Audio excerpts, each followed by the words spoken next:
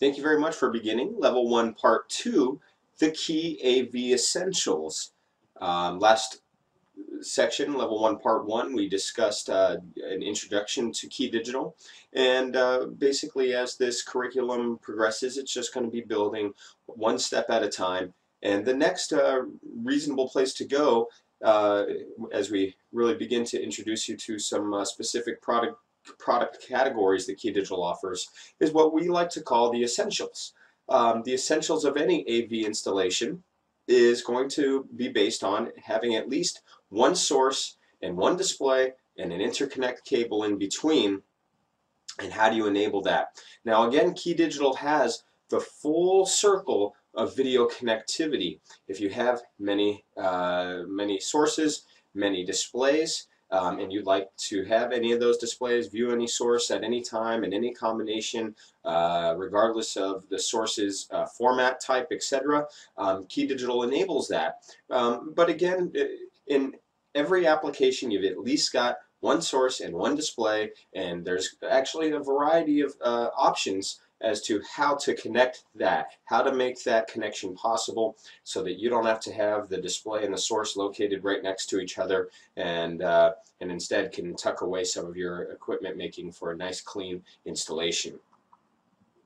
So as we recap you on the product categories that Key Digital offers, does your client need to extend video, audio, control signals with Cat 5 or 6 cabling? That's going to require a Cat 5 or 6 Balun device. And certainly this is something we're going to talk about in length today. A Balun could be part of a larger system with many sources, many displays, or a Balun could be that interconnect between just a single source and a single display. So we'll definitely talk about that, and we'll go over the Key Digital Fat Cat series offerings to really train you on the breadth of that product category for us. In a system where you may have many sources to one display, it's going to require a switcher. Not really going to touch so much on that today. One source to many display would require a distribution amplifier. Many sources to many displays requiring a matrix switch, converting those various video and audio formats and resolutions to be a single cable interconnect, a video processor, and finally HDMI interconnect cable for all distances up to 75 feet. That would be the HD Python series of HDMI cables that Key Digital offers. And that's going to be where we go next here, discussing the HD Python series HDMI cables.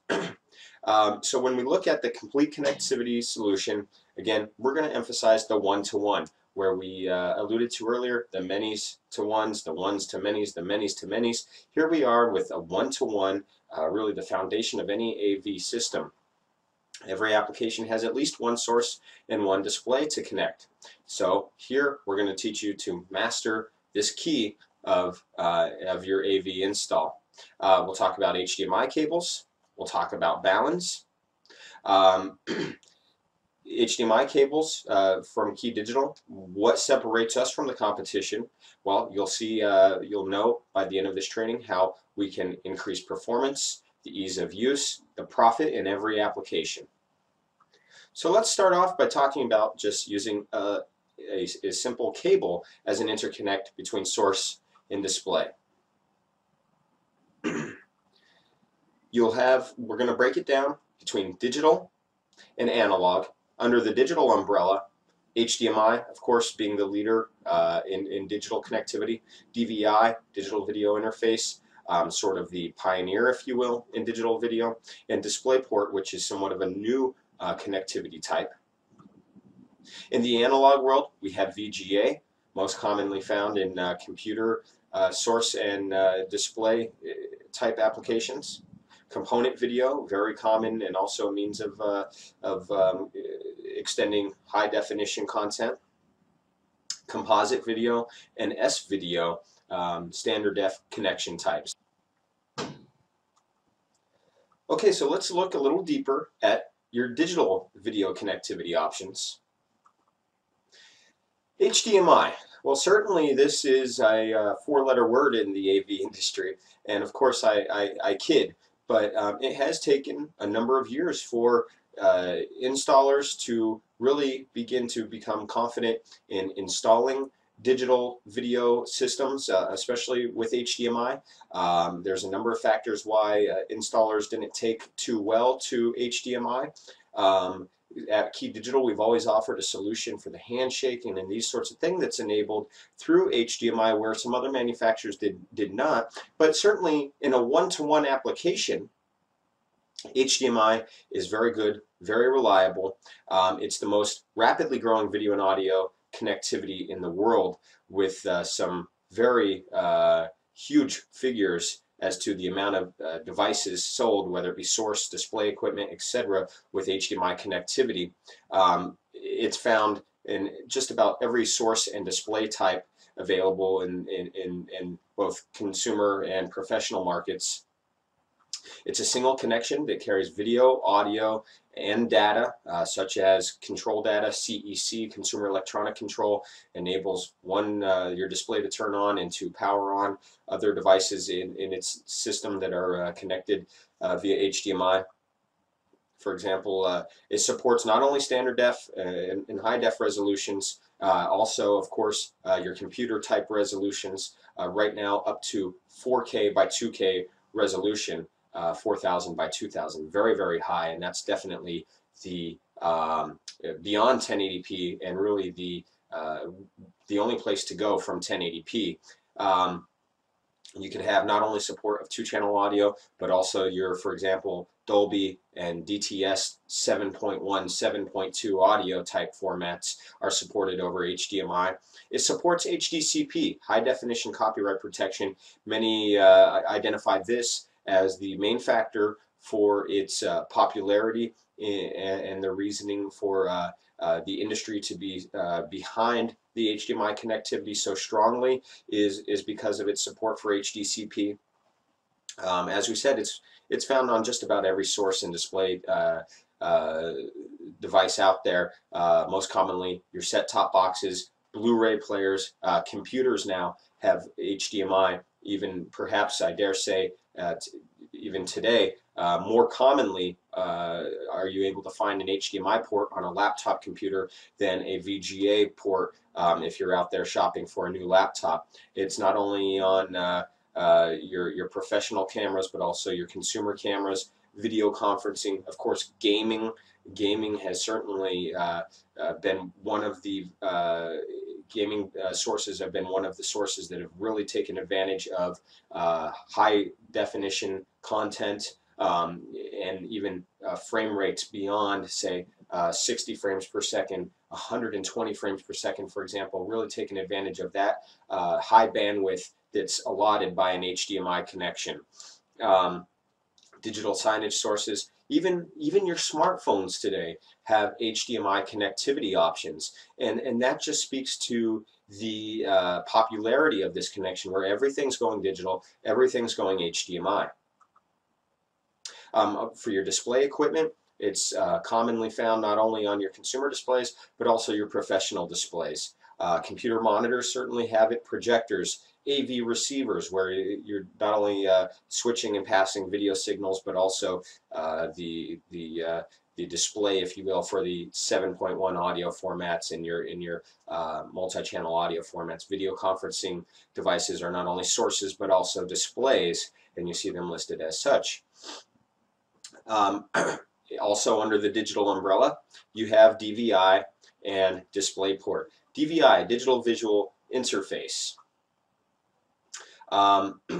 It was initially it was the first digital video connection on a lot of displays. Even your home theater, your consumer type displays had DVI initially, before HDMI really became the clear-cut winner as to which connectivity, which digital connectivity, HDMI or DVI, is going to be the connectivity the industry chooses to move forward with.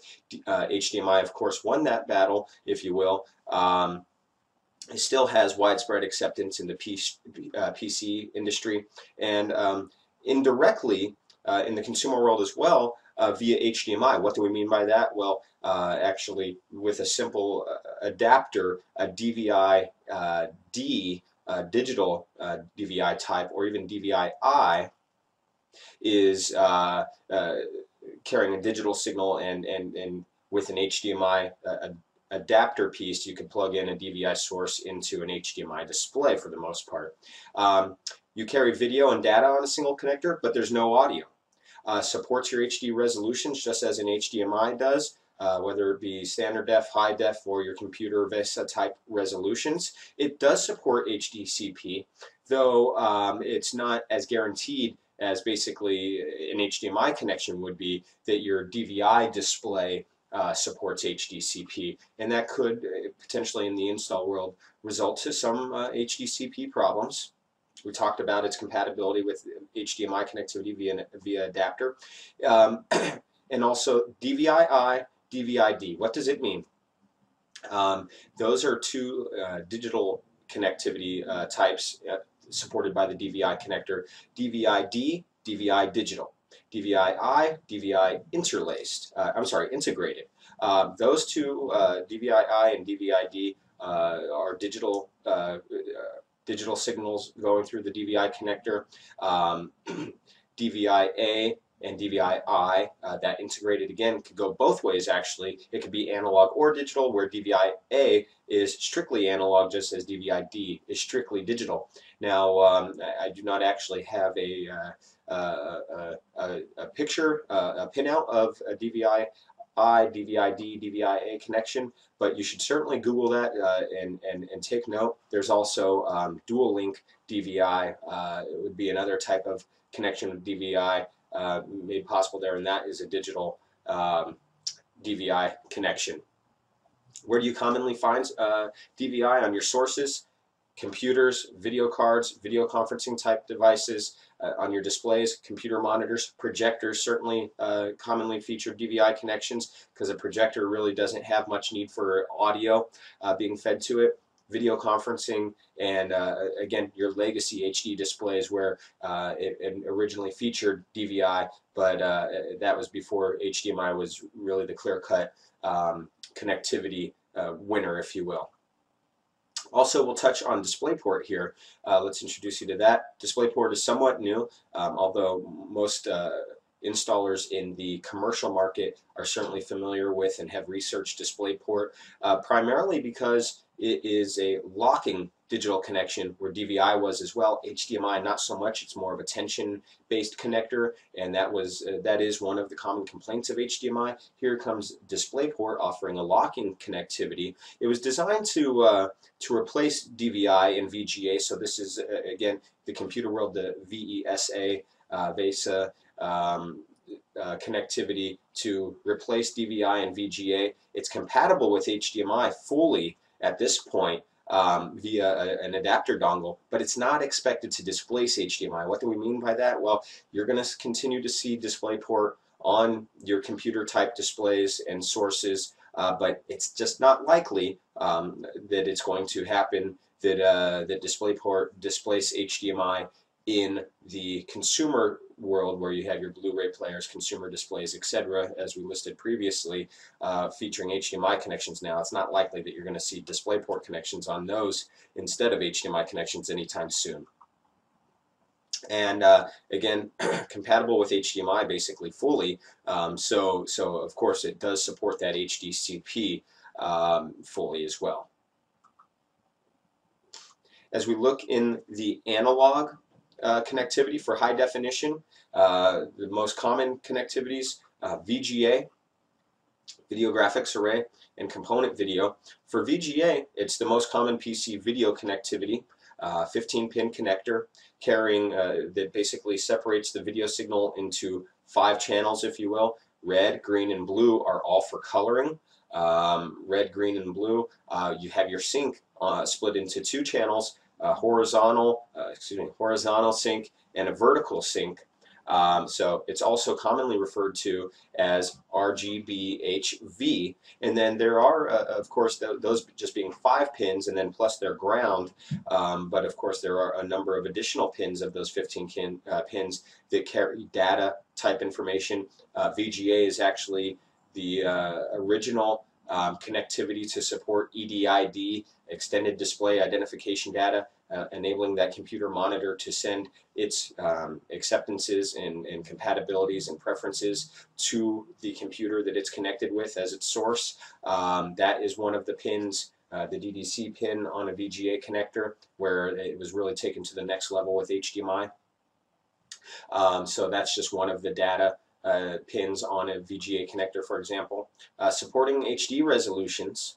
However, it should be noted that your PCs on your VGA output, you think about your computer monitors, they're very widely accepting of a number of displays, a lot more so than a component video display is. However, it should be noted that your PCs, yes, they may offer a wide variety from 800 by 600 or maybe even possibly lower, all the way up to 1920 by 1200 and everything in between. But all of those, you should be noted, are progressive resolutions. There are no interlaced resolutions, not standard anyhow, from a computer.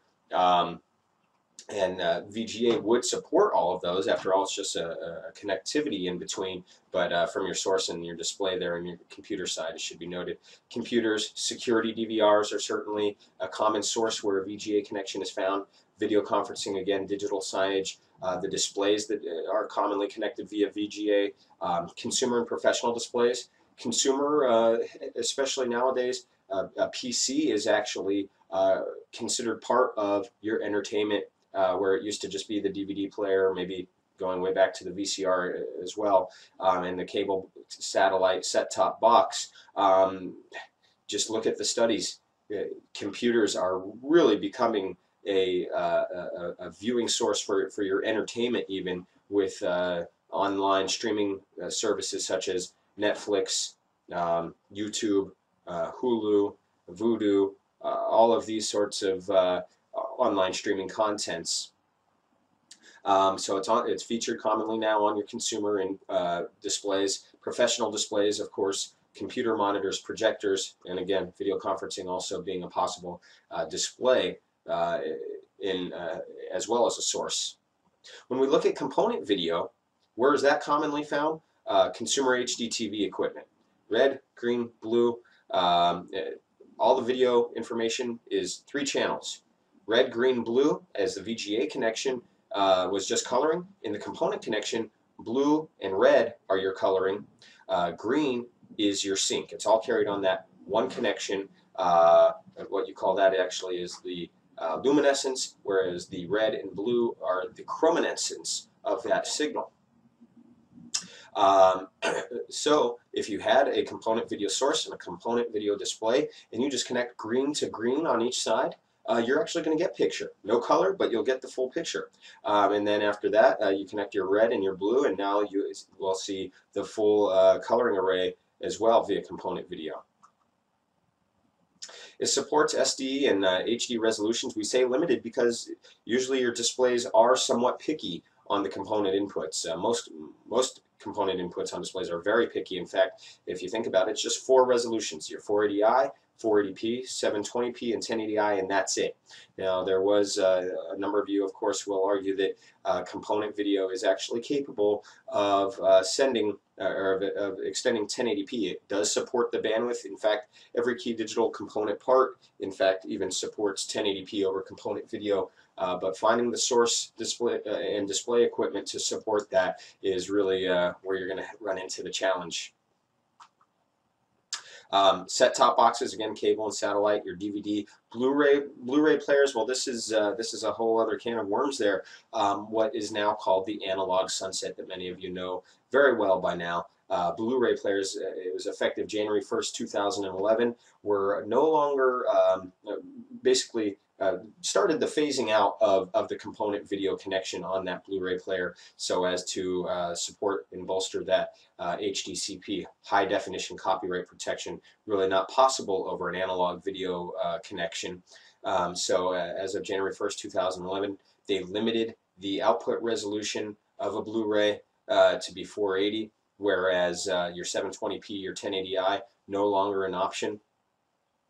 And through 2013, they will fully phase out component video connections on Blu-ray players. Is that going to affect your set-top boxes? Well, it's not the same governing board over cable satellite companies. That would be, of course, the FCC, the decision makers who decided to phase out component video on your Blu-ray players are not the FCC, and so really right now, just because it's happening on Blu-ray players doesn't mean it's going to happen on cable satellite boxes. So you know, we can't really say one way or the other if that will happen, but just keep that in mind that just because it's happening in one space doesn't necessarily mean it's happening in the other. Consumer displays, projectors usually support component video. It should be noted that many times a projector may have a VGA type connection or a 15-pin connection where it will support either that VGA RGBHV signal or component video. You may have a setting that it may be necessary to tell it, hey, we're sending component video here now instead of VGA. You should look for the sync on that green connection versus the G connection just being color in the case of an RGBHV signal. As we move to the standard definition connectivity types in the analog world, you had composite video. Of course, still out there in many cases. Composite video supports strictly standard definition, 480i, 576i. For those of us stateside who might not be fully familiar with 576 resolutions, that is a standard in Europe, for example. They don't have 480i, 480p, they have 576i and 576p, slightly higher resolution, still considered to be standard definition. All the video information encoded onto just that one channel. You have signal and ground, of course, of a composite video connection. Where do you still find this? Well, legacy VCRs or even just VCRs in general are still going to feature composite. So if you're installing AV into the church vertical or educational vertical, composite video, of course, still very much a part of your job, of your applications, and how you deal with that we'll get into probably with the switcher scaler and that sort of thing. A set-top box usually still features that composite video connection.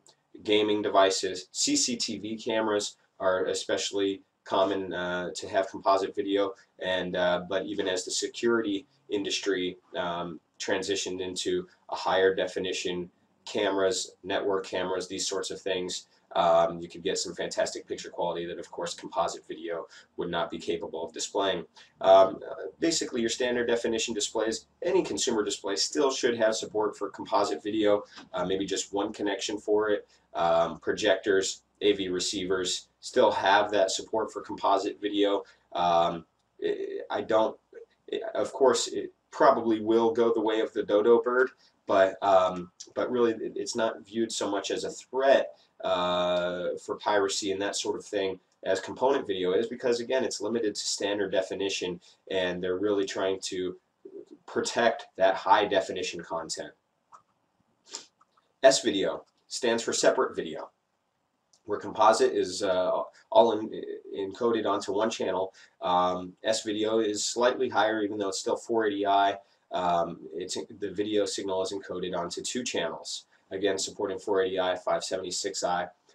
You can use composite adapters, S-video to composite adapters, or even S-video to component dongles, basically, in other words, taking that S-video pin connection and breaking it out onto a single RCA or even 3 RCAs. That would just be something you'd probably buy as an accessory from your local supplier. Where do you see this? Pretty much the same places as you would see a composite video connection for the sources. Okay, so now that we've gone over the connectivity options for your analog and your digital video systems, just again focusing on the one-to-one, one source to one display, how are you going to connect that? Oftentimes, as we said, HDMI is going to be that connectivity, and Key Digital for years has offered a very good selection of HDMI cables that is really focused on the integrator and installer, the custom AV installation, not the consumers. We're not throwing a lot of marketing fluff out there. Our approach simply is the best cable at the best price, the latest features, bar none. Okay, and so we break that down into 3 different categories, but just keep in mind here, and we'll probably say this a few times, so forgive us in advance for the redundancy, but whether it be our premium residential, our basic commercial, or our premium commercial offering of HDMI cables, they all support the same specs, they all support the latest features, the same speeds, etc., etc., etc., that are just best in class features. Okay, what are the differences? The differences are premium residential is a braided jacket, if you will, that braided, what we call TechFlex jacket. It is not approved for in-wall installation. It is a VW1 rating, which of course has some resistancy to fire and to heat and that sort of thing, but it's not approved by fire code in the US or Canada to go behind the wall. We'll talk about what cables you would go for if that's your need. But for rack interconnects, for simple system, home theater, or AV rack interconnects, or just rack dressing, as you may have many HDMI sources going into matrix system, etc. This is ideal. Additionally, at the display side, where you may have a balun going out of that receive balun to the display with a short 1.5 foot cable, the premium residential line is ideal for that. 21 gigabits per second, so the fastest speeds out there. It's really just the best video cable in the market today. Full support for 3D 4K resolution, 4K by 2K, audio return channel, and Ethernet over HDMI as well. It's each and every HDMI cable that Key Digital ships you has been pre-tested in our manufacturing facility before shipment, so that you're not going to open up cables and have a problem on hand. And so in the amount of years that I've been working for Key Digital's technical group, I can count the number of HDMI calls on one hand.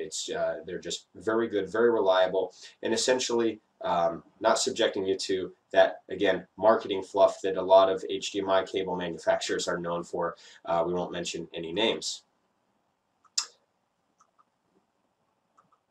So as we continue to the basic commercial, now what does this mean? Again, all of the same features, all of the same specs in support of the latest HDMI features. However, we have a CL3 rated jacket here. CL3 is fire code rated in the USA.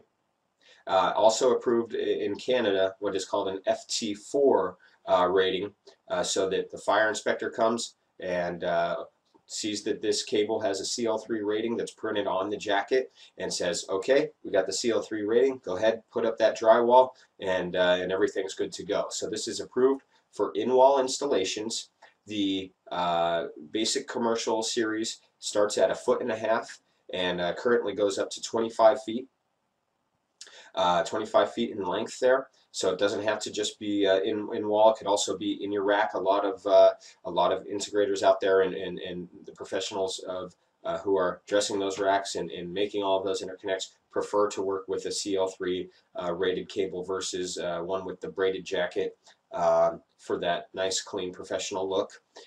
Just really depends on your preferences, your client's preferences. If it is one that's not going to go in the wall, of course, if it is in the wall, CL3 rating is the way to go. As we look at HDMI cables, and this is a sort of chart that we will be analyzing throughout this section, level 1, part 2. HDMI cables, essentially, HDMI is not like an analog video connectivity where it is a slope effect. The further you go, the softer the image may get, or the softer the audio may get. HDMI is a cliff effect. Many people identify this cliff as approximately 30 feet at 1080p or 60 feet at 1080i. After all, 1080p is double the bandwidth of a 1080i signal. Now, where Key Digital comes in with our premium commercial line of cables that we will introduce you to here is with this EQ correction. And as a result, we're able to essentially offer 125 feet guaranteed. Now that was with our technology, we were offering a 100 and a 125 foot HDMI cable that fully supported 1080p and even 3D signals. And so as we take a look here at the offering of the premium commercial line, you can see the LED head that is built in. Imagine that slope effect and in the analog world, and really you do get that in the HDMI world. You do get a slope effect, but as you saw from the previous table there is a threshold for data loss. And if there are one too many ones and zeros dropping, and that's essentially that data loss is what gives you that slope effect. Maybe I should do my slope hand gesture this way. As your ones and zeros begin to drop, you could usually still salvage that in a very limited amount of data loss. In HDMI, there's a very low threshold for that data loss though, and one too many ones or zeros are missing by the time they get to that display, and you'll begin to end up with what's called digital sparkle, or it looks like a little salt and pepper on the screen, or even total signal loss. You might have flickering in between, but total signal loss, nothing at all. So that's the beauty of an HDMI interconnect, is that if you're playing by the rules and you have a HDMI cable such as Key Digital that was out there offering at 125 feet, currently at 75 feet with our current offerings, it's guaranteeing that, well then you know that it's going to look just as good as if it were a 3-foot cable in between the source and the display. It has no tolerance, or very low tolerance, for signal loss, but as many manufacturers out there still do offer, say, a 35-foot cable, 40, 45, 50, and beyond, yet have no special engineering to guarantee that that'll work for you, you can end up with problems. You have to really rely on the source being very strong signal in the display, having a very strong input receive chip, versus having some weak and lack of tolerance for signal loss. Key Digital premium commercial cables available starting at 30 feet and going all the way up to 75 feet again. As those ones and zeros may begin to become lost, they feature built-in equalization. Doesn't require any power. It is simply one directional cable. You'll see bright yellow tags that say source and display, and that display side has the equalization that will restore those ones and zeros, bringing them back within that threshold, as they may have been lost and dipped below that threshold previously without an active equalization. And so each and every one of Key Digital's premium commercial cables, again, lengths 30 feet to 75 feet, feature their own proprietary engineering to ensure that they will work from point A to point B, even if in between point A and point B is 75 feet of distance. So that really separates us from the competition out there, where a lot of people may stop making cables at lengths beyond 30 feet. Key Digital not only goes beyond those, but is able to guarantee it, and a lot of installers in the field certainly respect the fact that we can, whereas some of those lesser cables that are offered in a sandwich bag, for example, there's really no difference between the engineering of a 6-foot cable and their 50-foot cable. It's exactly the same, just a longer piece of wire in the middle. And that's not how Key Digital does it, because our installers, our partners, certainly rely on us and count on us to deliver performance and reliability with every single Key Digital piece they install.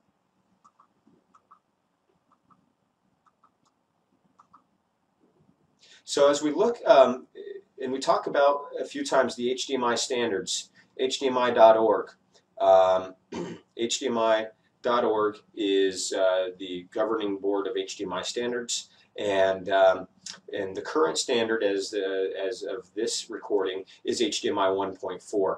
And actually HDMI starting at 1.0, that was quite a few years ago, so it is currently on 1.4, and if you take a look at the timeline of evolution, this is not like excuse me, typical computer technology where 6 months later you've got, if you're trying to keep up with the bleeding edge, you have to go out and buy all new gear.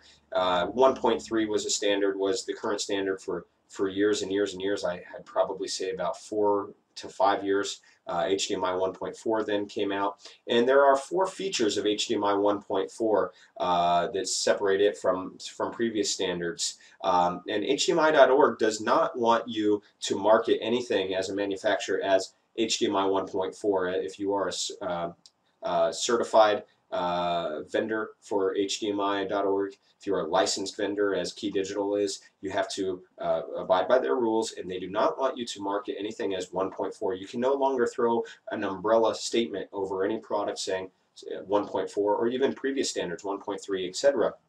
Instead, they want you, and you'll see why our marketing is done this way, to identify the standards that you support of HDMI 1.4, making it more of an educational approach. One of the standards of 1.4 is Ethernet channel.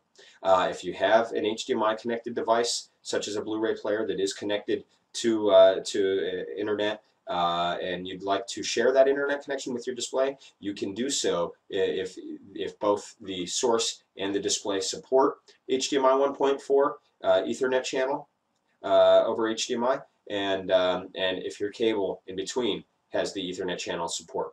Audio return channel is very, if you imagine that Ethernet connectivity being shared between the display and the source, and your display is now able to stream content from a video server, video content streaming device or service such as YouTube, and maybe that content has 5.1 audio. How does it come? How are you able to take advantage of that 5.1 signal? Is with the audio return channel. Whereas instead of being limited by the capability of the display, and we all know in the industry that audio tends to get more and more, the performance is just not there as it used to be, because of course the panels are becoming very, very thin. Where could you put such a high performance speaker in a display that is only 2 inches, 3 inches deep? It's hard to find that room. The audio return channel allows you to send that audio that originates in the display, as the display is the source in this case, and return it to, say, an AV receiver for the user to listen to 5.1 audio or a high definition audio format. 3D over HDMI, hands down the most popular of the 4 standards, the 4 features of HDMI 1.4, 3D capable TVs and Blu-ray players, shipping in the US and abroad. They have now identified the standards of 3D, the various types of 3D. We do have an interesting article on the Knowledge Center currently describing each of those 3D content types that you should read, and and that is essentially, that was the catalyst to really promoting HDMI 1.4. We'll see how that continues to develop in our industry. And of course, as we've mentioned a few times, 4K by 2K resolution. 4K by 2K, 4000 by 2000 is a resolution, just as 1080p is a resolution, 1920 by 1080, where 1080p is commonly at 60 frames per second. 4K by 2K is always at 24 frames per second, so it's approximately double, triple the resolution of a 1080p signal, yet it's at less frames per second, kind of bringing it back down to earth and approximately the same bandwidth of a 1080p 60 signal. Excuse me, 4 times the resolution of 1080p. My math not being too good here, so I apologize for that. But certainly this is where your video could go from 1080p. How do you get higher than 1080p? You need a display and a source that support 4K by 2K. And when you find that, you rest assured that Key Digital HDMI cables and many of our hardware, HDMI hardware, fully support 3D, 4K by 2K, Ethernet channel, and audio return channel. Okay, so we talk about the features and support of an HDMI cable, but really we want you to master the essential one-to-one scenario. And you're going to be confronted with, more commonly than not, with opportunities to either use an HDMI cable traditional cabling, or an HDMI balun. And certainly your preferences will be formed, and certainly we have some guidelines here, but generally speaking, it is a relative decision. However, we have here some guidelines of when to use HDMI cables in a one-to-one application. Rack interconnects are ideal applications for a traditional HDMI cabling. Short runs, 75 feet or less, is where Key Digital makes them to right now. And there is somewhat of a threshold. At a certain length, it will become more cost-effective actually to use an HDMI balun versus an HDMI cable. Certainly pricing is something that will fluctuate, so always please contact your Key Digital rep or channel of obtaining our products to discuss pricing. But at a certain threshold, you'll see that it's actually more cost-effective to purchase one of our cost-effective HDMI pairs that we'll introduce you to, HDMI balun pairs, versus buying a long-length HDMI cable. So some of those longer lengths may be just a requirement that you need a cable, not a balun, or certainly, like I said, more of a preference why to use a cable versus the balun. If you need HDMI.org features, we talked about the current standards of HDMI 1.4, a cable, Key Digital cables, they all, whether it be 1.5 feet or 75 feet, again, support 3D. They all support 4K by 2K resolution. They'll all support the Ethernet on HDMI, and they all support audio return channel. Whereas a balun, as of January 1st, 2012, currently you get the support of 3D, you get the support of 4K by 2K resolution, but Ethernet over that balun or audio return over that balun is not something that Key Digital currently supports on any of our HDMI balun parts. Very good. So now you can see actually that there are some advantages to sticking with traditional cabling, HDMI cabling for example, versus using a balun currently. Keep in mind that Key Digital, of course, does have products in development that will be able to fulfill all 4 of the features of HDMI 1.4 standard. Now that we see, though, that at the current state, what is available via traditional cabling, what is available via baluns, let's focus in on the baluns that Key Digital offers. We're going to look at all of our baluns here, starting with analog and then going into digital. What is a balun? Well, it stands for balanced, unbalanced. You may hear it be pronounced as baluns. It's very common, or a number of things, really. We've heard it all here at Key Digital Technical Support. And really all that it means, though, no matter how you pronounce it, is that you're using a category cabling in the middle between your point A and your point B in your one-to-one setup. You're using that category cabling with the balun on each end. A transmitter and a receiver completes that extension. You see that there are some advantages still of using traditional cabling versus baluns, but I would say that the odds are you're looking at baluns more often than not these days. And of course, maybe I have a biased opinion, being that I work for a company like Key Digital, where we do have HDMI cables, as you know, and of course a wide variety of baluns. But why is it so popular? Category cabling, very inexpensive, okay? Starting at Cat 5, it's sold by the 1,000-foot spool for, well, you guys know the prices, okay? Just got to be careful, make sure you don't get the stuff that's too cheap. Might not even be copper. Category cabling is easy to install. It's very flexible. Very, very flexible. And the ease of installation as well as the price point actually maybe gets sacrificed a little bit as you go up to more robust cabling from Cat 5 to Cat 5e, Cat 6, and even Cat 6 shielded, which we will discuss. But especially with active baluns and really the advancements in the silicone chips that are used to provide inside these baluns, really provides long lengths with excellent picture qualities with a category cable in the middle. You, as an installer, may have been the one to install and to rough in the wiring in your commercial or your residential project. If not, it might already be there. Odds are it is absolutely already there. It's usually already behind the walls or easily ran in your applications. So let's talk about the twisted pair. How does the twisted pair work? Well, the twisted pair, it's very simple actually, and you can see a diagram here describing how the twisted pair works and therefore the balun as well. And what's most importantly described here and made evident here is how the balun can deliver signal without noise. It delivers signal without noise because the signal is sent differentially. One of the wires in the twisted pair carries positive signal, while the other is a negative or an inverted signal.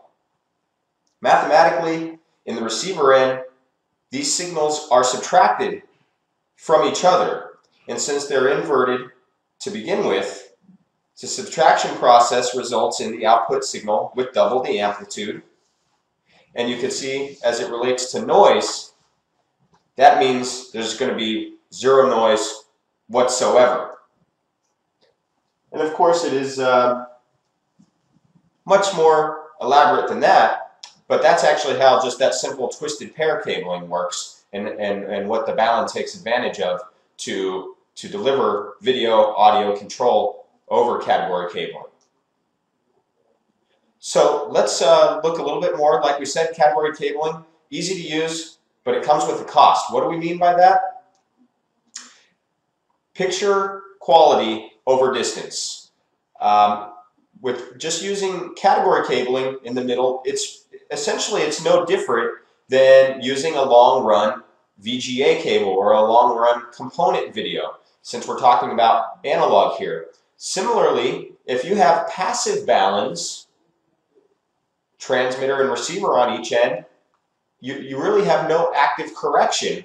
Therefore, your performance over distance table essentially is a gradual slope effect, just like it would be if you were using a traditional VGA or component video cable.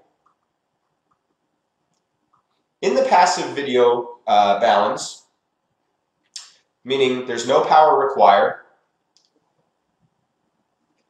Key Digital offers 4 different component video baluns. Component video, very popular, very popular. We already talked about earlier in this presentation when is component video utilized, for example, the sports bars, etc. We have 4 different SKUs that can deliver component video with stereo audio, component video with analog audio, a single analog on a mono.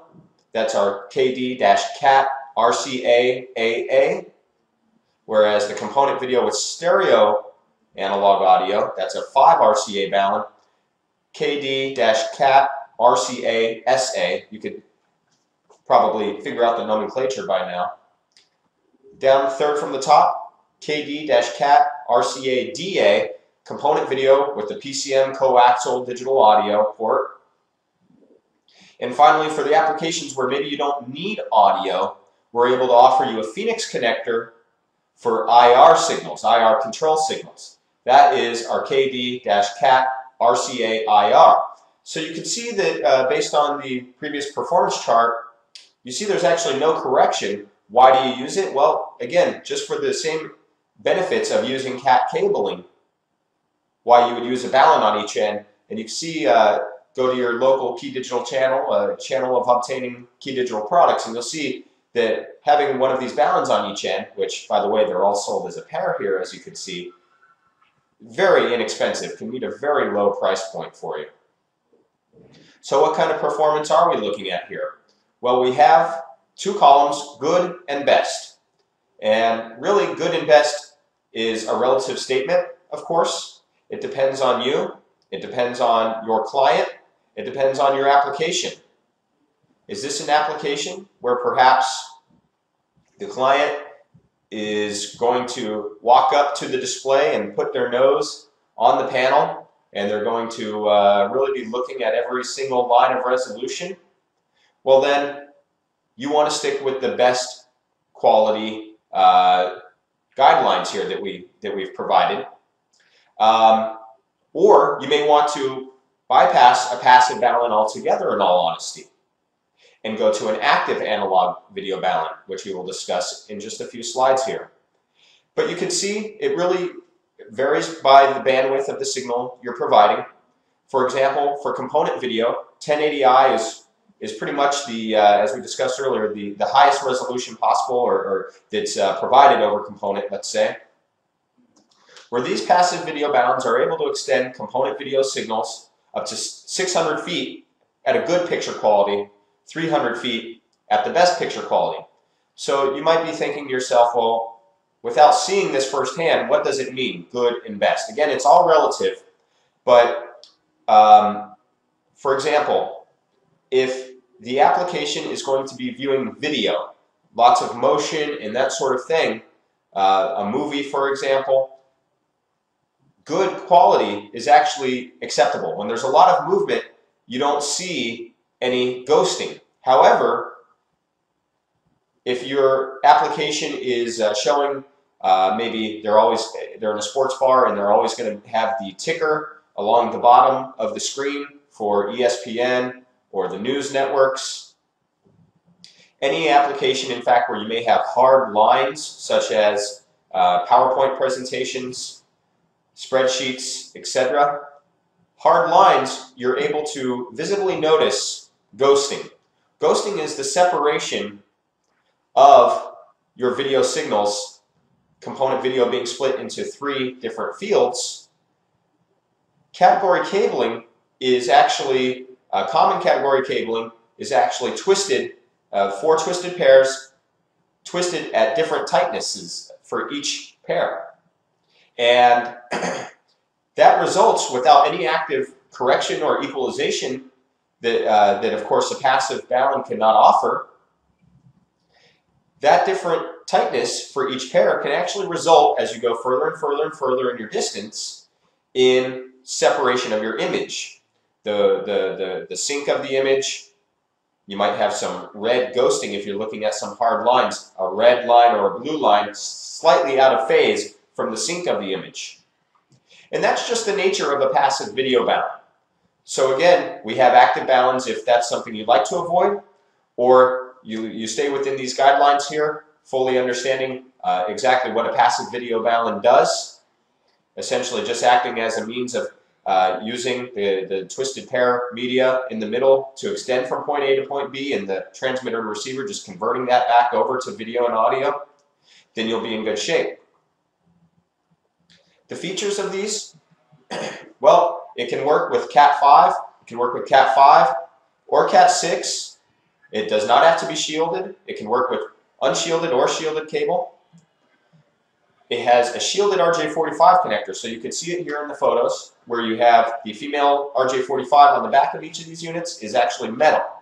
It's a metal RJ45 connector. Additionally, some of these models, you can see not all of them, feature dip switches, a red block of dip switches there, and you can't really see it in these photos, but also some of these, of this series of products, passive analog video baluns, also features a grounding screw. When do you need to use these dip switches or the grounding screw? Well, those are very handy in applications where maybe you should have used shielded cabling. So when do you use shielded cabling? Because first and foremost, this is the best way to go. Any application where you may have grounding issues, perhaps caused by your source equipment and your display equipment being powered by electricity from, say, 2 different electrical panels. Maybe you're going from one building to the next, the main residence to the guest house, or the main building of the church to a separate building, a smaller building. Usually that's you're pretty much guaranteed to have grounding differences when you extend video from point A to point B there. And how it's going to manifest itself on your screen is what's called a hum bar. And a hum bar is a translucent rolling bar of color, usually like, say, a a light or a translucent blue color is common, and it's going to be a horizontal bar that rolls from bottom to top. Many of you are familiar with it. It's very similar. It's not unlike an audio hum problem that is also due to grounding, where you can hear a hum from the audio due to grounding issues from point A to point B. When you do that, the best thing, when you fear that you may have an application that has a scenario like that, and you're setting yourself up for that, the best thing to do is use shielded twisted pair cabling. And anytime you use shielded twisted pair, STP, you must use shielded RJ45 connectors as well. Shielded RJ45 connectors are metal RJ45s, where you can take the drain wire, the metal drain wire from that shielded cat cable, and you solder it to the base of that RJ45 on both sides. And what that does is it extends ground from point A to point B and completes the shield. Many installers in the past have just taken that drain wire and wrapped it around their cable a few times so it doesn't poke out. And that's a no-no. And the reason why is because if you think about it, if you're just wrapping that drain wire and it's just hanging, not properly soldered to a metal RJ45 base, you're doing nothing more than actually creating an antenna for interference to jump on and to really significantly negatively impact your video extension. So if you don't have that shielded twisted pair, back to a few minutes ago, the start of this was, why do we have the dip switches and the grounding screw? Well, first of all, if you do have shielded twisted pair, the dip switches are there to create a metal-to-metal contact internally in this balun. That metal-to-metal contact is included in the documentation for the product there, where you'll see STP position, and that fully extends that ground from point A to point B. The grounding screw is there if you don't have shielded cable, but perhaps you have an extra pair of wire there or an extra cat cable, as many runs do. You can use that to connect to ground on both ends. For example, from a grounding screw in your equipment rack, connect a pair of wire or a nice gauge wire from that grounding screw, wrap it around on the rack, wrap it around the grounding screw on the balun, and do the same thing on the other side from the receive balun to a point of ground at the display. That is one step closer. And finally, if you have an extra wire in between those two baluns, so internally, where we've already made the connections externally, you make another connection internally as well, and that's just all the better. So again, we ask, why would you use these baluns without any active equalization? Cost effectiveness, certainly, but it's easy to use, more cost effective than coax category cabling is. These are very, very small. The dimensions are listed in the product literature and on the product page on keydigital.com. And furthermore, some applications you may just not even have the power available to plug in on both ends. Well, here you know, with the Key Digital passive analog baluns, no power is required.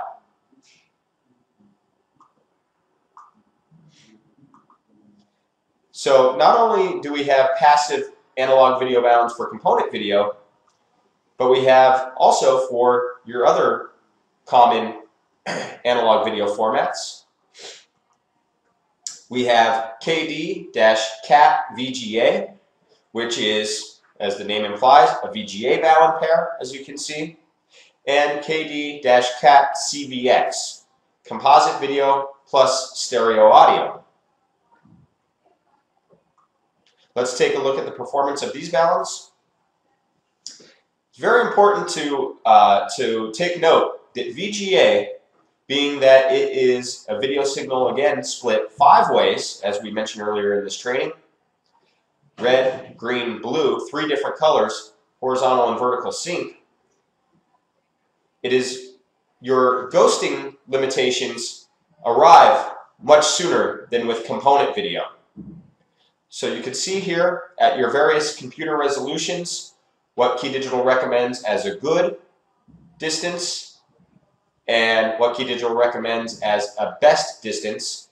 meaning you stick below this distance at this resolution, you're going to get very good picture quality.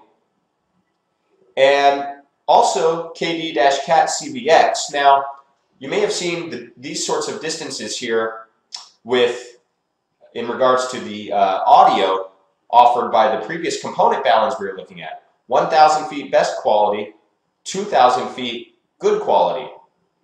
Why is that? Because 480i video, which is of course the only resolution that's possible over a composite video connection, is very low bandwidth information. In fact, it carries the same bandwidth approximately as an analog audio signal, as you can see. So because that bandwidth is right around the same for a 480i signal, and because it's only on a single video channel, you see that best quality, 1,000 feet, good quality, 2,000 feet. And many of you have run CCTV cameras this kind of distance for your security systems without really seeing any negatives to that. Just like on the previous balance, with the passive Fat Cat series VGA and composite video plus analog audio balance, you have it'll work with either a single Cat5, Cat5e, or Cat6. It features a shielded RJ45 connection, and some of them will contain dip switches or grounding screws. So now that you understand a passive video balun and what it can and cannot deliver, let's take a look at active video baluns. Active video baluns, of course, will require power on both ends, on the transmit side and the receive side. They both need to be powered up.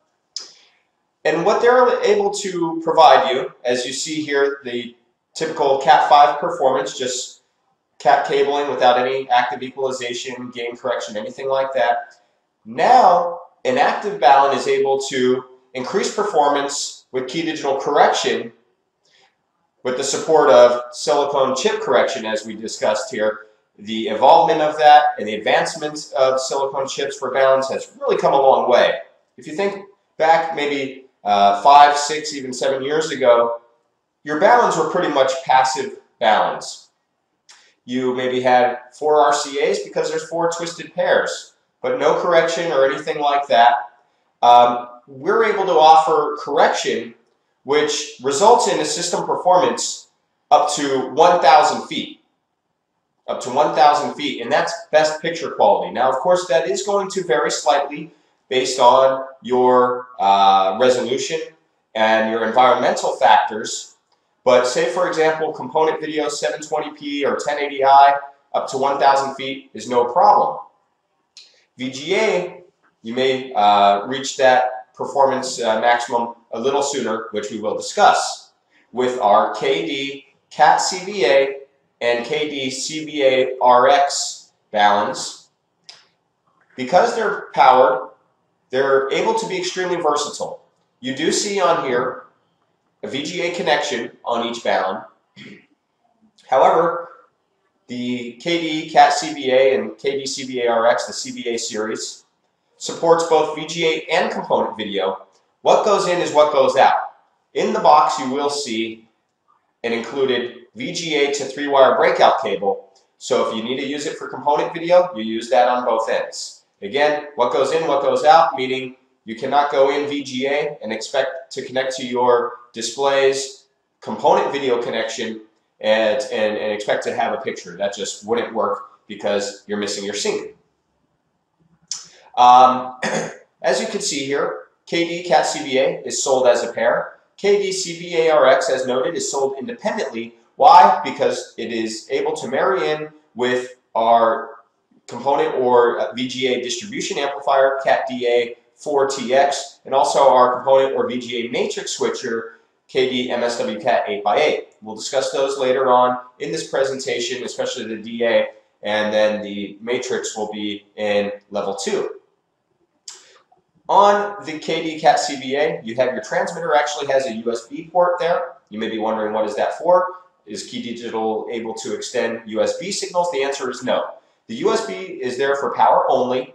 In the case that you are using it for VGA applications, it's very handy to just plug it into an open USB port on your computer, and it will draw as power like that. If you're not using it for a VGA application, you don't have a USB power supply right beside you there, not to worry. Also in the box is a USB dongle that marries in with the included wall wart power supply.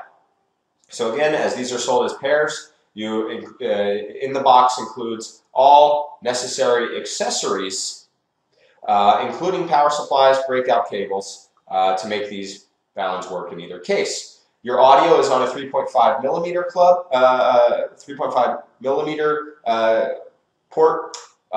You have male connection on the transmit side, a female 3.5 millimeter on the receive side. Now, there is no 3.5 to left-right RCA adapter cable included in this packaging. So that will be something that perhaps, depending on your application, you may have to purchase additionally. The KD-CVARX is just the receive balun. Includes the power supply, includes any accessories that might be required, and again, sold independently to marry in with the distribution amplifier or the matrix switcher. Now, these baluns, again, extremely versatile. From standard def to high def, even having the bandwidth to support 1080p, even having the bandwidth to support even slightly higher than 1080p. For example, the VGA VESA resolution 1920 by 1200. There are manual adjustments on this. So when we talk about that key digital correction, the silicone chips, of course there's a number of things that they're doing actively automatically, but additionally there are some manual adjustments that each installer can use on the receive balun to find the optimum picture quality after a second or two with a flathead screwdriver at the display. And we'll discuss those settings later in this presentation. So in addition to the automatic equalization and correction that takes place with Key Digital, there's also some fine-tuning adjustments so that you can really get that picture quality up to 1,000 feet. Now, as we were discussing the difference between component video and VGA, again, your VGA content, for example, is going to commonly be much more hard lines in that content versus component video where it's maybe just motion and movies and that sort of thing. Now, because of that, again, you do run into the distance performance limitation that much sooner with VGA because, again, that video signal is split 5 ways, RGB, HV, horizontal and vertical sync. Now, what can you do about that? Well, many baluns in the marketplace may feature or skew compensation. Skew compensation. Skew is actually the term that refers to this separation of your image, and compensation baluns are available in the marketplace that essentially will be able to manually set that back, make sure your red, your green, your blue, and your sync is all in line together. The video gain and equalization screws on these baluns actually serve a huge benefit to you, where other competitors' baluns in the marketplace, you may have to take that step up to that skew compensation balun, which many of you are probably very familiar with, can be quite pricey.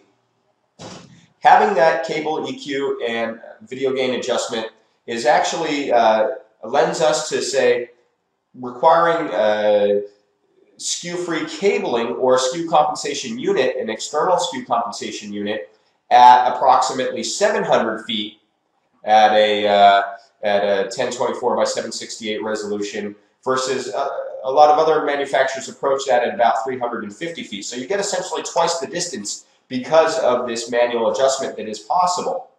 You heard me mention skew-free cabling. It is cabling that is twisted in a way that is to prevent the phase shifting that happens over long runs. And Key Digital actually makes a fantastic cable that we will also highlight later in this presentation, our KD-Cat6 STP1X. It's a shielded Cat6 cable that can also be used as a means of ensuring that you will not have any skew problems if you're extending VGA signals long distances. So now we're going to step into HDMI. all of Key Digital's HDMI baluns are active.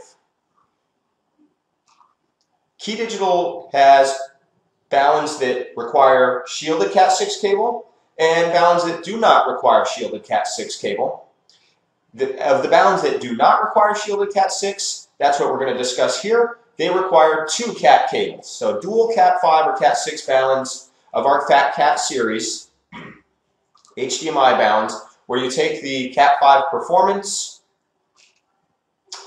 In HDMI, there is a raw error rate that significantly decreases the distance limit performance ability versus analog video. One too many ones or zeros come up missing, and you may have no signal whatsoever. Well, you can see here that Key Digital's correction is able to come in and ensure that your video performance meets, for these dual Cat baluns, 150 feet for 1080p at 60 frames per second, or essentially double that distance, about 270 feet for 1080i signals. That's about half the bandwidth of a 1080p signal, so Key Digital is able to give you about twice the distance of that, of a 1080p extension, where a lot of other baluns in the marketplace really may have a limit at 150 or maybe even closer to 100 feet from what I've heard.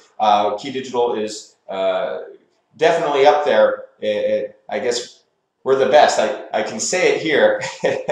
you can trust us that we're doing everything we can to give you baluns that work very well, perfectly at distances 100 plus feet, where from what I've heard, a lot of manufacturers, just to go back into modesty mode here, a lot of manufacturers are having a hard time providing a reliable balun at 100 feet plus. Now, what do we have here? As you see the vertical of your HDMI video performance, right at that 150 foot mark or 270 foot mark for 1080i, is a cliff. We put that in there to let you all know that these are maximum distances that we discuss here. And especially in the digital world, where we saw with the analog world that you have a slope effect of performance, and you could continue just pushing, and maybe expect to just have a bit of a softer image, for example. Well, with HDMI, it is very much a cliff effect. And once you go into the realm of the error, as you can see here, failure here, the area of failure, you're essentially not going to have any picture whatsoever with HDMI. You can't just keep pushing. It's not a slope effect like it is in the world of analog. And so this correction that Key Digital offers is very important, because essentially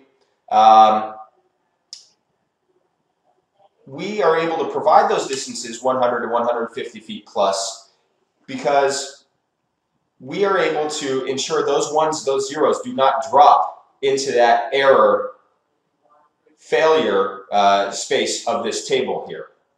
And so that distance, again, 150 feet, 1080p approximately, that's a maximum distance again, 270 feet, 1080i. Now 1080i carries a similar bandwidth as 720p or even 1080p at 24 frames per second. So really it's not specific to resolution, it's specific to the bandwidth that each resolution requires. So what are the dual Cat baluns that we're speaking of here and that can offer this performance? Is KD-Cat HDX. KD-Cat HDX is our dual Cat5 balun pair. It works with shielded cable, it works with unshielded cable. Again, just keep in mind, severe electrical environments or grounding issues could result in failure. But it does work with unshielded cabling in the case of an application where you're not going to run any of those sorts of hurdles. Our KD-Cat HDX is not only a balun extending HDMI video and audio signals, but also extending IR or unidirectional RS-232 control signals. As you can see here, there is a 3.5 millimeter plug on each side, and that is used for IR, with your tip being your IR signal of a mono 3.5 millimeter plug. Or we say unidirectional RS-232 because it only supports a mono plug, meaning whether you want the RS-232 transmit line or receive line, it's got to be on that tip of your 3.5 millimeter plug. Now these balance are fantastic. Again, they're going to require power on both ends, but I can't tell you how many times that we've heard here at Key Digital that installers have gone around and around and around from one manufacturer to the next and going through 5, 10, even 20 different manufacturers of balance, only to have them say work that day but fail that night, or some cases fail a week later or a month later. Yet this is the balun that works. This is a balun that absolutely works. It's very solid, very reliable, and there's no curveballs thrown at you by this. And what do I mean by that? Well, these baluns act as a transparency from point A to point B in the one-to-one connection or in any HDMI extension, just as an HDMI cable would.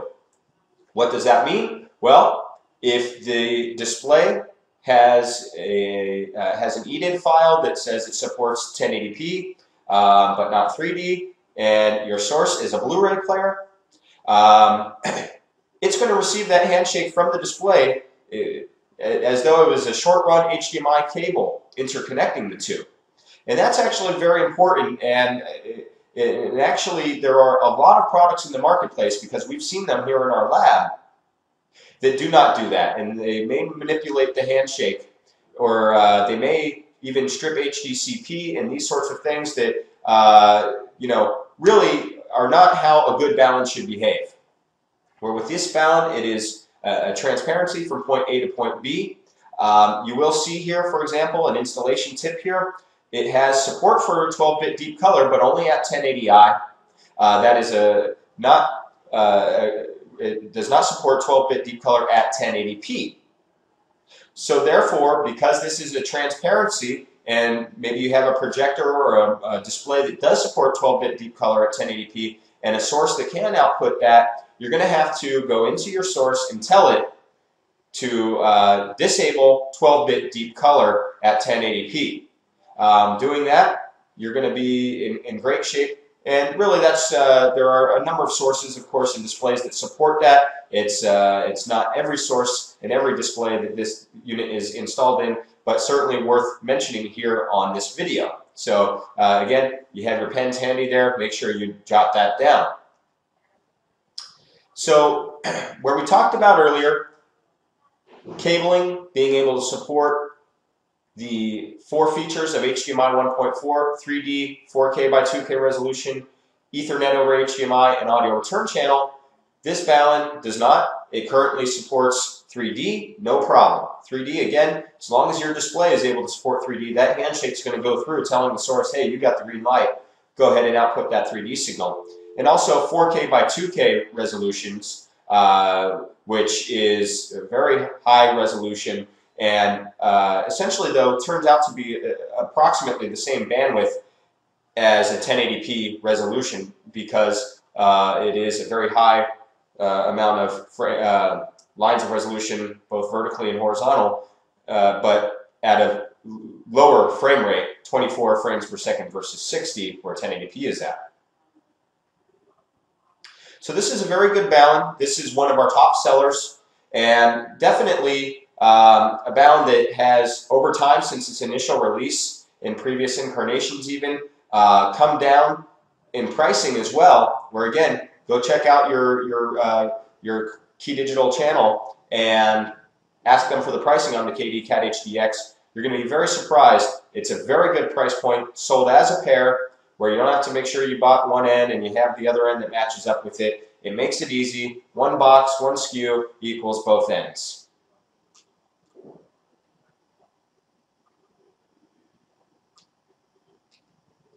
Now, as we go beyond the dual cat baluns, Key Digital offers single cat baluns, and that cat cabling requires shielded Cat 6. These baluns, they require shielded Cat 6.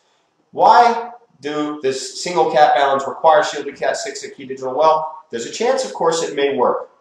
We'll never tell you that. We specify on the website. We'll tell you till we're blue in the face that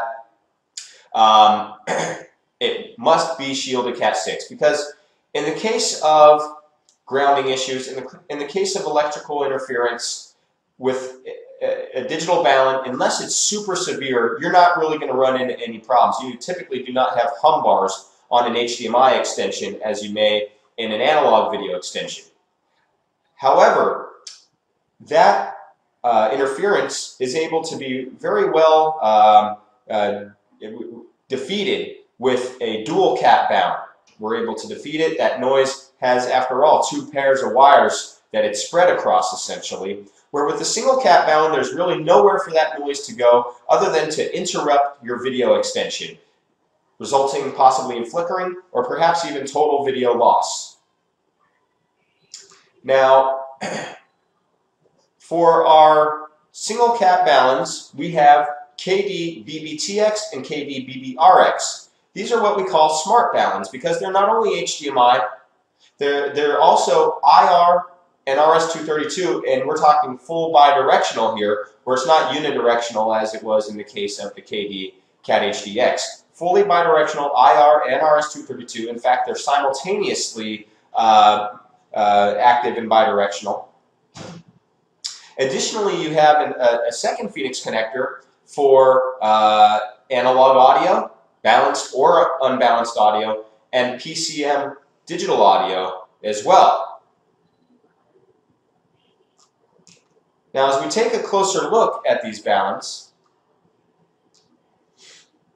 here's a enlarged view. HDMI or DVI, or of course even DisplayPort using the appropriate adapter dongle on the HDMI connection, supporting video and audio. You have two external audio ports, the Phoenix connector for left and right analog, balanced or unbalanced, and the RCA for PCM digital coaxial. Now, these external audio ports are only available to you in the case that your extension does not require HDCP, high definition copyright protection. Why is that? Well, it's a single cap balun, and we must choose, are we allotting a certain space to either HDCP signals or to these external audio signals? So if you're extending a Blu-ray player, a cable box, Apple TV, chances are that is an HDCP device, in which case these external audio ports are not going to be made available to you. How do you choose between HDCP or the external audio? Actually, the dip switch there that you see, there's three dip switches right in the middle on a production unit. You'll see the text either DDC, is another terminology for HDCP, and HDMI data, or audio. You, by simply toggling between the two, you're able to decide. Now, you also have the control, again, a Phoenix connector, IR and RS-232. That Phoenix connector is a 5-pin connection. It's a 5-pin connection that enables you to carry IR signal, IR ground, RS-232 transmit signal, RS-232 receive signal, and RS-232 ground. So those are your 5 pins. Now, again, with your notes handy here, it is not uncommon that we receive calls at Key Digital that an installer is trying to connect an IR receiver to, say, the BBRX, which is at the display zone, and that IR signal is not going through. Well, again, IR, we have 2 pins and 2 pins only, signal and ground. An IR receiver is a 3-wire, typically a 3-wire connection, signal, ground, and power. These baluns do not carry the power for the IR signal. Okay, so therefore, what do? Typically, you use an IR connection block. Key Digital, in fact, here at Key Digital, we manufacture them. KD IR Kit 300 is the model number. Or, as some people may even have used in the field, picking up a generic power supply. I believe usually your IR receivers are around 12 volts, or maybe it's a 5-volt power supply, and connecting your power there locally. But again, this balun, It does not carry IR power. Those dip switches there, again, allowing your handshaking to determine is it an HDCP system or an analog system.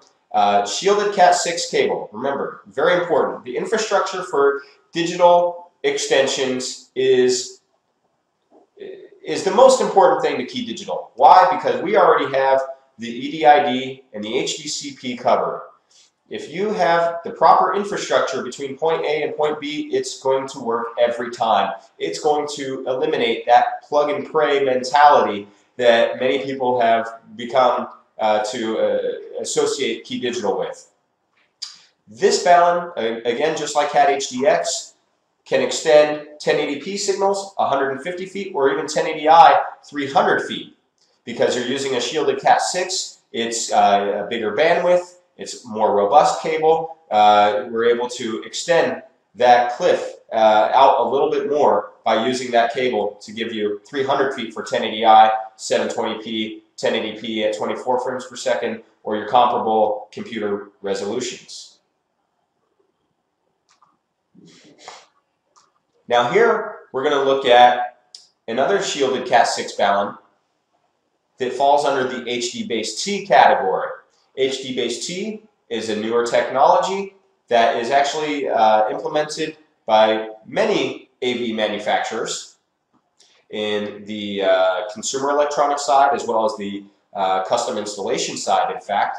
HD-based-T is another method of the extension of fully uncompressed 1080p video and audio signals and supports even your HDMI standards. Now, of course, that is subject to change, so make sure you visit the appropriate websites for HD-based-T and HDMI.org to clarify that. Now, HD-based-T is becoming very popular because it is able to offer you 1080p, full 1080p at 300 feet with Key Digital balance. 300 feet, where that is twice the distance 1080p was able to be extended with our previous baluns, the BBTX, BBRX on a single shielded Cat6 or the Cat HDX on dual Cat cable. HD-based-T is based on the platform what they call 5-play. Again, fully uncompressed video and audio, IR and RS-232 control signals, Ethernet connectivity, and even power can be extended over a single Cat6 shielded with HD-based-T technology. These baluns do not extend the power signals because these are baluns that utilize it where we're not powering up a display here, for example. Now, the HD-based-T spec is approximately 300 feet up to 300 meters, certainly using proper shielded Cat6 cabling, nice robust cabling again. It's going to get you those distances. And that is something that every manufacturer is able to deliver, or every manufacturer HD-based-T part is specified at, let's say. Yet only Key Digital was able to fully harness HD-based-T technology, and our engineers were able to take it to the next level because, as you know, just because the computer has Intel inside doesn't mean they're all the same, does it? And so Key Digital, where you see here the performance 300 feet for 1080p, you also have a possibility of 500 feet at 1080i. Now 300 feet or 100 meters is the spec for HD-based-T technology for all resolutions. Key Digital has a special SKU that is the KD-Cat HD 500FW that has a firmware load that really unleashes this power to go up to 500 feet for a bandwidth of 1080i, 720p, 1080p 24, but not 1080p, not 1920 by 1200, not 4K by 2K. Okay, so the 500FW version delivers 500 feet, but at your lower bandwidth resolutions, or your half bandwidth resolutions, let's call it, not at the full bandwidth resolution. Now, when we talk about this cliff, actually it's very important to mention that you will know, how do you know when you're at this cliff? Maybe you're not a full 300 feet, maybe you're at 280, maybe you're at 290. How do you know when you're at this cliff? Well, if you see digital sparkle or salt and pepper, as it's commonly referred to, on your display, then typically that means that your cabling, your extension is at that cliff. Your toes, in fact, are hanging 10 off of that cliff. Flickering is a telltale sign that you're hanging 10 off that cliff as well. Or even just a total snowy image where most displays will typically not give you anything whatsoever. Some displays, they all behave differently manufacturer to manufacturer, may still give you like a snowy image, but you might not see anything there of the content that you should be viewing. And that typically means you're at the cliff. We'll talk about troubleshooting that later in this presentation.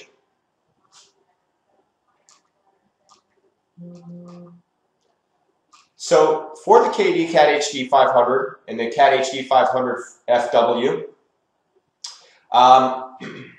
full support for 3D. These balunds, again, sticking with the theory that, or with the proof that not all balunds are created equal just because they use HD-based T technology, there are some really cool features here that Key Digital offers that other HD-based T balunds do not, because we have our engineers on site here able to really maximize these things. So as we take a closer look, we'll show you. Again, they do require shielded Cat6 cable. We have here in orange your video and audio connections. On your transmit side, you have your HDMI input that comes from your source, or matrix switcher, or scaler, or anything of those, any kind of device of that nature. But you also see a pass-through. Because these balunds are able to give you essentially up to 500 feet, wouldn't you like to know that your source is outputting video? That is made possible with the HDMI pass-through on the transmit side. Additionally, it's perfect for connecting to a local monitor. It's also perfect for connecting in your rack to your AV receivers, while the receive end connects to your display on the wall. Because it does, again, fully support your uncompressed audio formats as well as up to 1080p and 4K by 2K resolutions. Another feature that Key Digital supports here that nobody else, for my money, that I've seen so far has put on their product, HD-based T product, is in green here where you have the EDID control rotary, where this transmitter is able to negotiate a handshake, whether it is the handshake that's directly from a direct copy of the display device that's connected to the receive balun, or actually 9 other EDID files that are actually the creation of Key Digital and that are stored internally in a library inside this transmit balun. Because if you have, say for example, an AV receiver connected through the pass-through and a display on the wall or a projector at the end of the receive run, chances are you're going to need some handshake negotiation to make sure that this works. So in addition to those key benefits where we have the extended range, we have the pass-through, we have the EDID control, you can see in blue we highlight all of our control ports, RS-232 and IR, in fact bidirectional IR, 2 ports, 2 3.5mm ports. You have the Ethernet pass-through, supporting up to 100 base T. This is fantastic. Why? Because your displays nowadays are more and more supporting some smart features, allowing them to stream content natively versus pulling it from the cable box, pulling it from an external source device.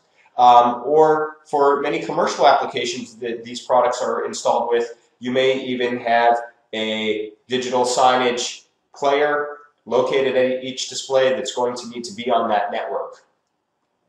And that is all possible with just a single Cat6 shielded cable in between a KD Cat HD 500 transmit and a KD Cat HD 500 receive. So now that we see here the importance of following the rules of HDMI, yet know the upside of full 1080p picture quality, or really just the upside of HDMI and the fact that it is a digital signal.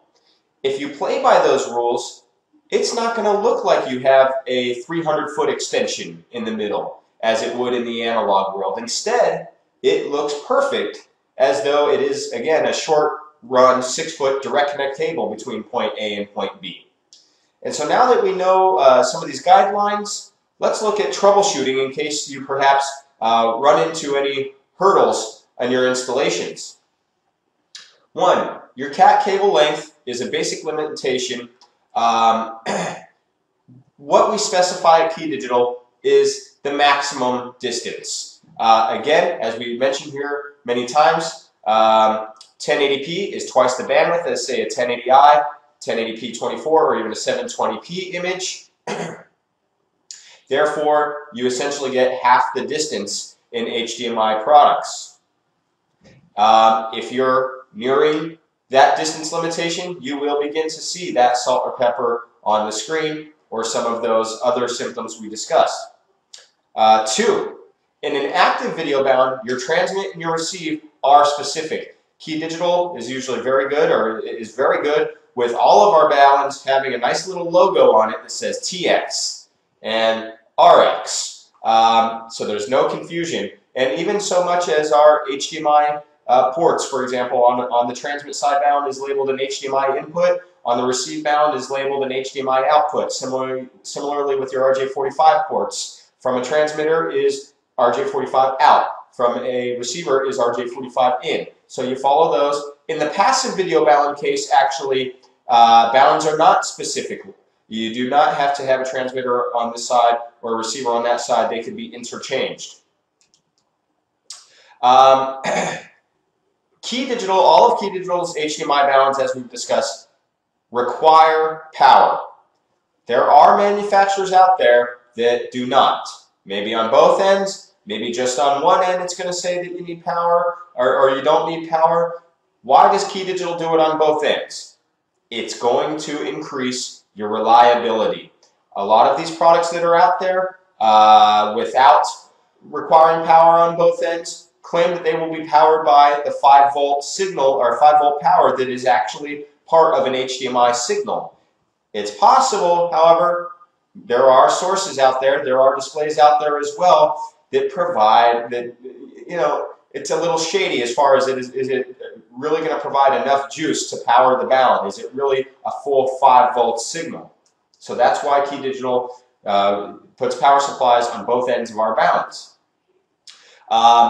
DVI is compatible with HDMI. Again, DVI-I or DVI-D. When you're adapting DVI to HDMI, as all of our products feature an HDMI connection, be sure to use a dual link DVI to HDMI adapter.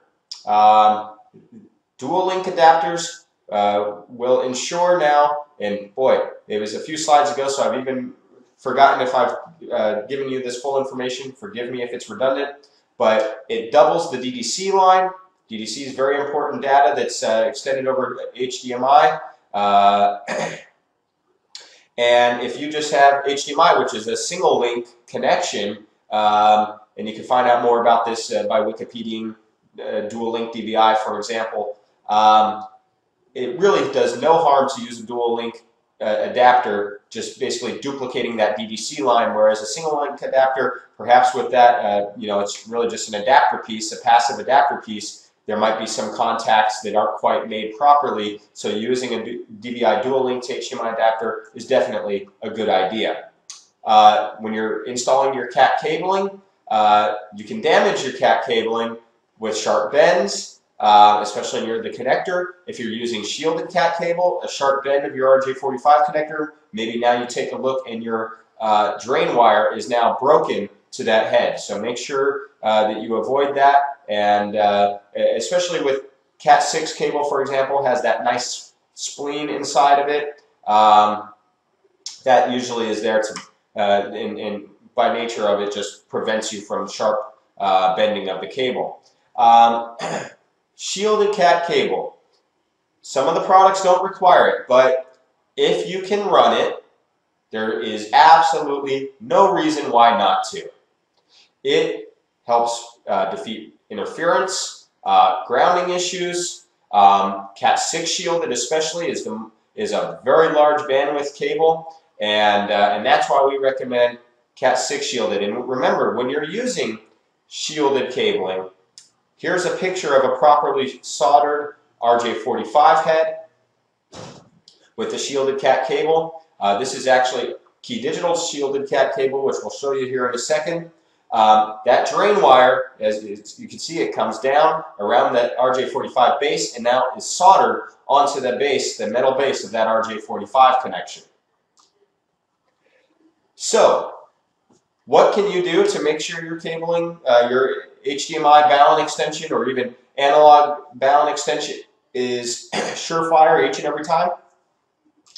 Use Key Digital shielded cat cabling and RJ45 heads. KD Cat6 STP1X is the model number for our 1,000 foot spool of our shielded cat cable, and KD RJ45 SC, as in RJ45 shielded connector, is the model number of said connector. What makes this such a good cable versus other cat cable that is out there in the marketplace? This, for one, is designed by Key Digital engineers for video, audio extension, not for data. This is not a data cable, so to speak. This cable, as we discussed earlier, all cat cabling is 4 different twists to each pair of the 4 pairs of a shielded of a cat cable, I should say. This cable is all equally twisted from all 4 pairs. Additionally, they are minimally twisted, really providing extended performance that in many products cases, not just Key Digital products, but we're able to work at 160% max performance distance. And we do have some documentation on that on the Key Digital product pages. So 160% performance, well, you know that there are some products that require shielded Cat6 cabling from Key Digital. What happens when you use it for products that do not require shielded cat cabling? Well, we've seen this chart here before where you have your typical Cat5 performance, the raw error rate, and the correction, and the cliff that results at, say, approximately 150 feet for 1080p, depending on the balun. Well, what if we told you we could give you 160% performance, meaning getting you another 100 feet, and essentially using Key Digital cat cable, as this new red wire is, delivering 250 feet maximum distance for 1080p. Now, many of your installations are right on that cliff, and it may be safe today, but as you know, cat cable and environmental factors are in constant flux. They naturally unwind over time, for example.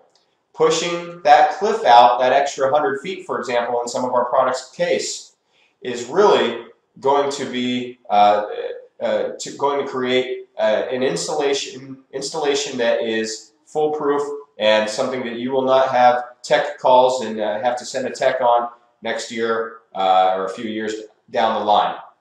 Okay, so what else can be done to ensure your HDMI balun installation or any balun installation really is foolproof? As it pertains to HDMI, Key Digital has had for a number of years a very handy piece of equipment that has really resolved the #1 complaint in regards to HDMI that we've heard over the years, is that HDMI is not a locking connector. It's more of a stress-based or tension-based connector versus, say, a locking BNC connector, a VGA connector with the screw locks, a way to secure it in position. HDMI is not. It is tension-based. So every Key Digital part with an HDMI connection on it features a screw terminal directly dead center and right slightly above the top of the broad portion of the HDMI port. And many Key Digital parts, in fact, include a clip, what we call KD HDMI clip, in the packaging with it. Of course, this screw is actually very commonly found, not just for key digital parts, but in electronic parts in general. Maybe not your very low-end pieces, but certainly your mid to high-level pieces of HDMI equipment will feature this screw terminal. And the reason why is because that screw is actually, the functionality of that screw is to secure the HDMI chip into place on your displays and your HDMI sources. So Key Digital for a number of years now has been offering KD HDMI clip. If you purchase that SKU, it is sold in a bag of 20. Additionally, it's included in a number of our current products. Let's take a look at which ones. From our Ballon family, the KD Cat HD 500, that's your HD base T, 1080p 60 frames per second at 300 feet, 1080i 720p 1080p 24 at 500 feet for the FW version, of course. That also includes it. Your KD BB-TX and KD BB-RX, the smart balance, also include HDMI clips. KD Cat HDX also includes it. And keep in mind, with any of these parts, however many HDMI connections on there is equal to however many HDMI clips will be included in the package. From our Matrix family of products, HDMI matrices, KD HDMS 8x8, that's our Hercules series 8x8 HDMI matrix that we'll certainly be discussing in length later in the curriculum here.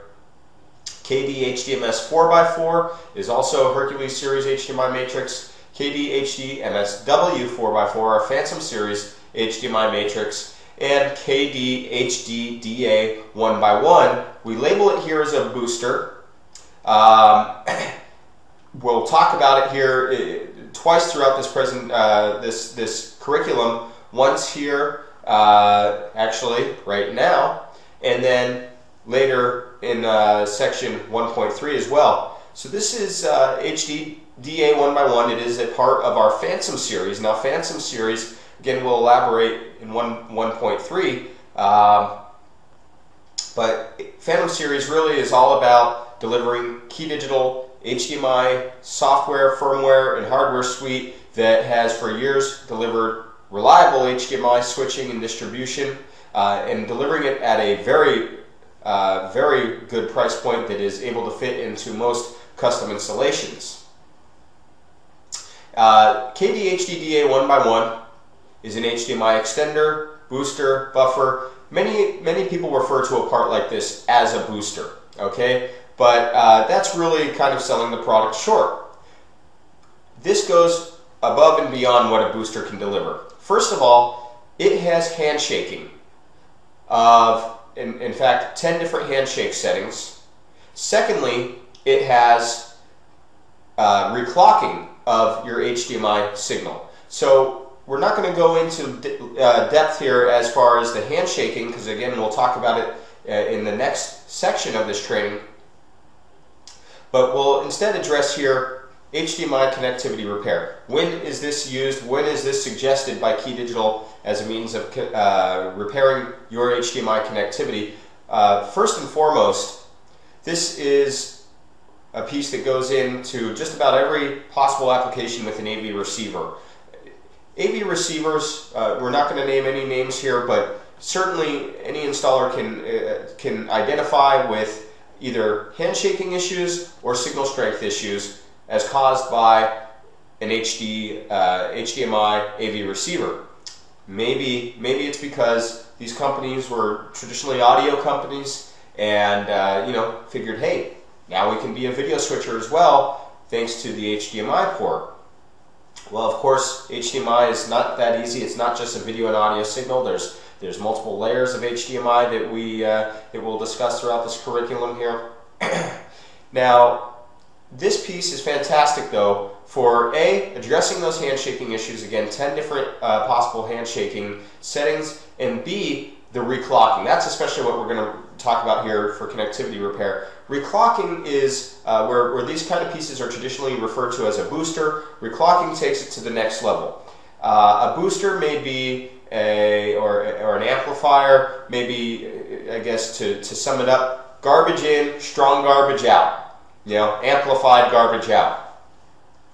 KD HDDA 1x1 as a reclocker is not amplified garbage in. Instead, to use that same analogy, it's garbage in, brand new signal out. And that's what reclocking does, and that's the power of reclocking. And that's reclocking is something that is featured not only in this part, but even some key digital balance also feature reclocking. Also, our matrix switchers of the Hercules series, for example, feature HDMI reclocking, and that's how you know that you're not losing any signal. In fact, we're repairing that signal through a piece like this. So this is a fantastic piece of equipment where we talk about the HDMI clip as a means of ensuring you don't lose your picture due to the HDMI connection becoming unseated.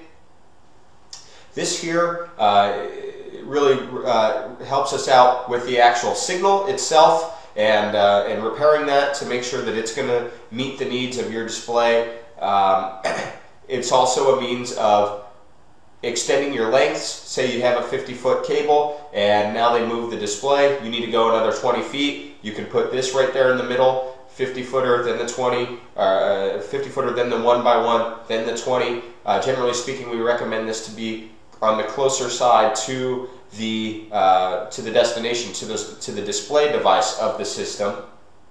However, you can see here also in the key benefits that it's possible that also that you can use this as a means of connecting 3 HDMI cables, 50-footer, 50-footer, 50-footer with a 1x1 at each coupling, providing a 150-foot run there, for example. And it's full support of 3D. In fact, full support of all of the HDMI 1.4 features, which are, again, 3D, 4K by 2K resolution, Ethernet over HDMI, and audio return channel. And since all key digital cables support all of those HDMI 1.4 features, having this in the middle is not going to sacrifice supporting any of those features.